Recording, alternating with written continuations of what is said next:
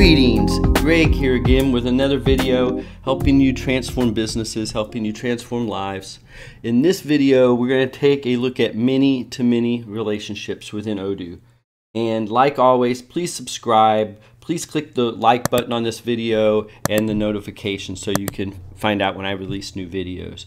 So in this video, we're going to jump in and right away, we're going to see how to create many-to-many. So in the previous video, I showed about the conceptual concepts on learning Odoo many-to-many relationships. Now we're going to see how to actually create them. And it's going to be remarkably easy. It's not going to be hard for people that have followed up to this point and understand the many-to-one and also understand the one-to-many. Again, I'll have links below for all those if you're needing to catch up to this. So what we're going to do is in this many-to-many relationship, what we're going to do is we're going to jump back to our many-to-one example, and I'll link to that above. And in our many-to-one example, I'll pull it up here, we have order inspector, and we added this sales order for a business example in which we just had a company that before the sales order shipped, we want to have an inspector. They just want to put it on the sales order. And there's a zillion and a lot of other better ways to do this within Odoo. But this is a kind of a practical example of someone who just wants something simple that they can put the order inspector on the sales order, and in this case, pick who the order inspector is. Now, the limitation here is you only get to pick one order inspector.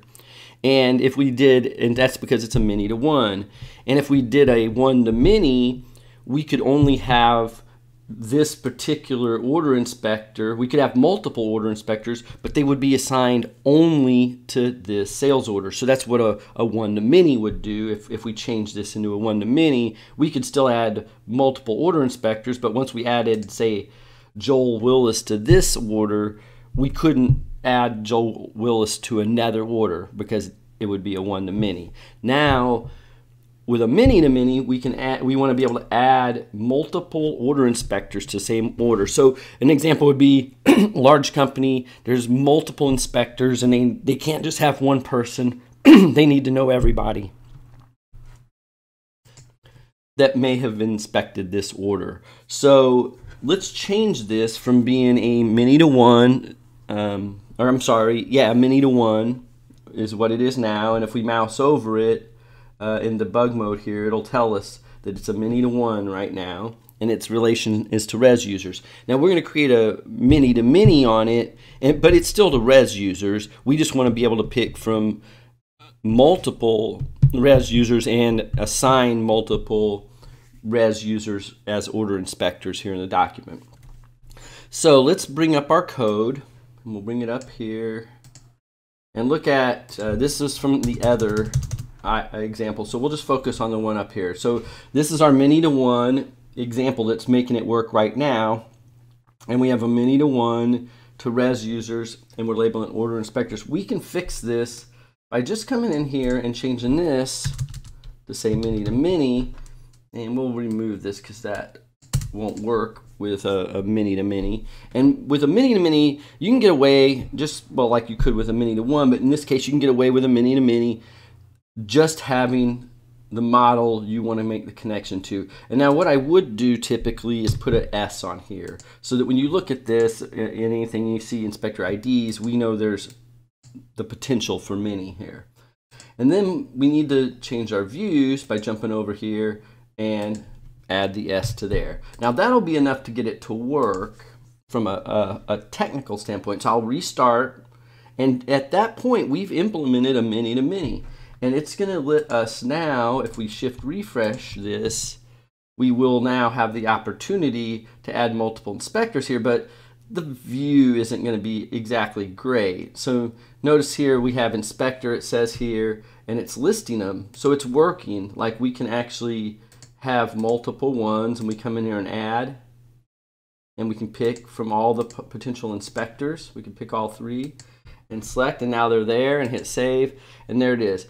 Now, you know, like I said, the presentation isn't great. It's just given us a default list view for this many-to-many, but fortunately there's a nice little widget that makes this really nice, and you've seen it Now you're going to get to see how to create it.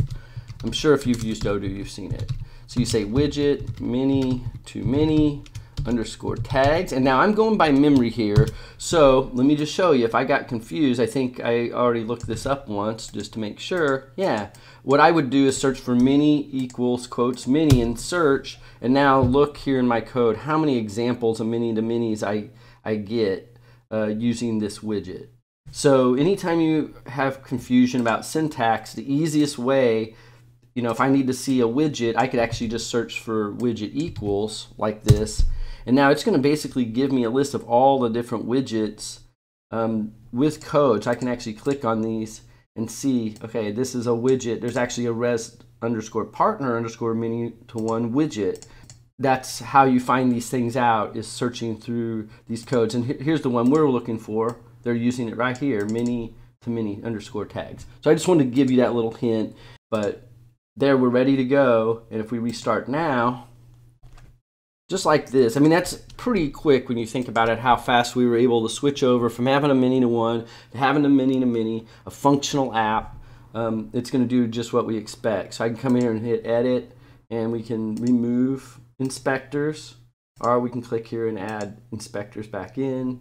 So it's everything is what you would expect, and save. Now it says inspector here still, which we might not want it to say that. So we would come in here and we could change this to say inspectors, I believe, by doing a string equals inspectors. And we'll restart. Now if I'm wrong, that's where we'll look at these many-to-manys and make sure I got it right, but we'll see.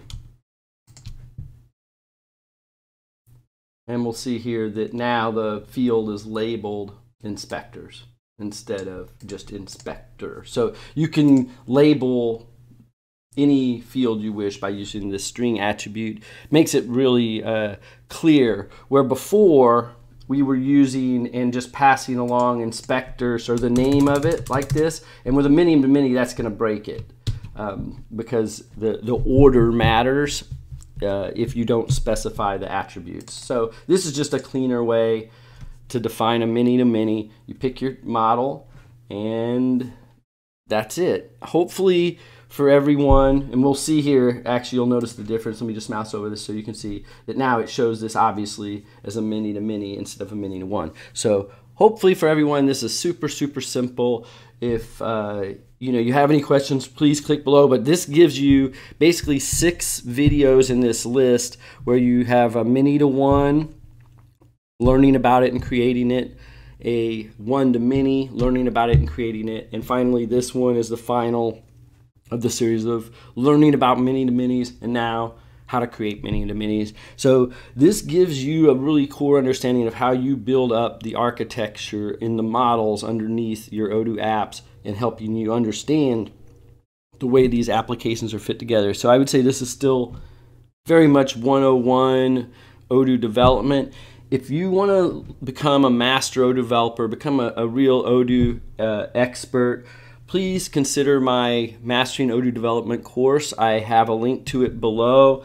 And for a limited time, this is getting near the beginning of July, but for another week or so, I'm going to definitely be offering this with a discount because I'm adding new modules. I'm going to be introducing a new mobile toolkit. It's going to be really exciting here in the next month. A lot of the new content I'm going to be pushing into that course. So I want to thank everyone for watching and supporting my channel, and I sincerely am trying to add something for everyone where I can have some free videos like this for people that are just maybe trying to get started. But if you're serious and you're actually implementing these systems for real businesses and trying to make profits in companies for it, I highly encourage you to get some consulting, get some developer coaching. If not from me, get it from someone else who's done at least 8 to 10 Odoo implementations and across different industries. It's just really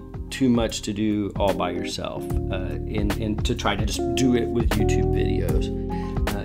as great as I think my YouTube videos are, you don't want to rely on them solely when you're building your business.